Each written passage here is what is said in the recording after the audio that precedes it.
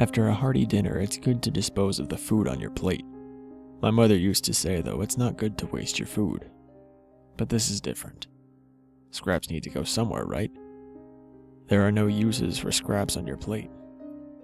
It can be bothersome having to scrape food off of china and tossing it in the trash, where it sits to rot.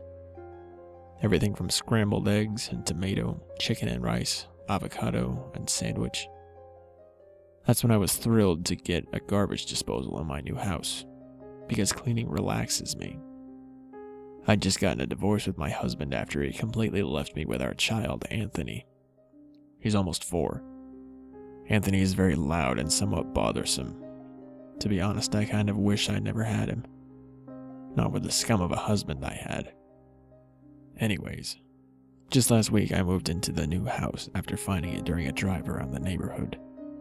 My mother and I stayed together in her house for a month until I could get back on my feet. This house, though, is amazing. It's got everything from a high chandelier, wood floors, a spectacular yard, and 3 bedrooms with tons of space. I have to say that the kitchen is my favorite. The counters are a beautiful white granite, and the tiled wall is peppered with gorgeous patterns that I can't even describe. Like I said before, the sink comes with a garbage disposal. It works really well. I tend to clean when I'm stressed. I'll leave dishes in the sink just to clean them later for ease.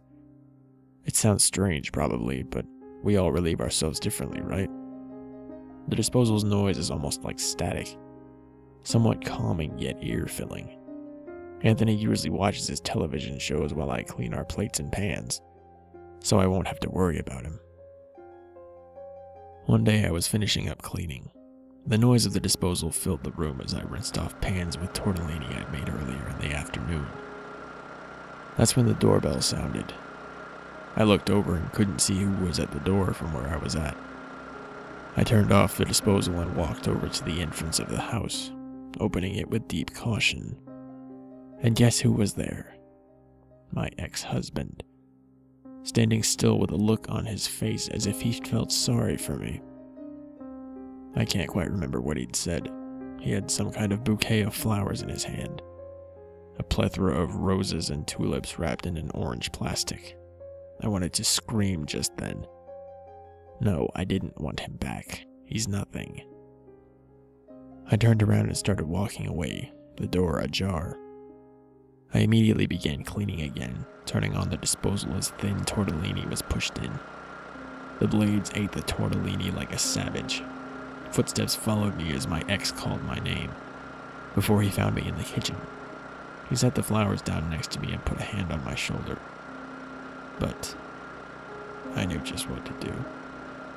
I took his wrist in my hand and began to pull it over around my side. I didn't bother looking at the awful man as I set his hand into the sink, the disposal running and grinding. In my head, I imagined I was cleaning off a plate of tough meat as I sent his hand quick into the disposal. This is where he began to struggle as the blades began to eat at his fingers and hand. I thought I could hear screaming over the comforting sound of the disposal as blood began to rain upwards from the sink. It was probably just my imagination. I looked downwards, and a flurry of red filled my eyes. I was in denial as I simply thought to myself, what a waste, as my mother would say. The man's arm was eaten up to his wrist as of now, but I kept going. From the corner of my eye, his left hand was flailing about pathetically as the screams intensified. I felt droplets of what I imagined was ranch or steak juice rain against my cheeks from the sink. There was a lot of it. That's when the disposal got caught with a whir, struggling to grind the arm.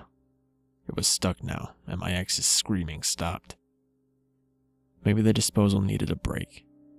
I moved to the switch and turned it off, taking a step to the side as the man fell against the sink, caught in the drain. What a waste. I looked over at the flowers, and there was a note tied to the plastic. I'm sorry, it read. There was also a picture of Anthony on the note with some more writing I couldn't care enough to read. Well, garbage is garbage. I picked up the bouquet and tossed it in the bloodied sink to take care of later.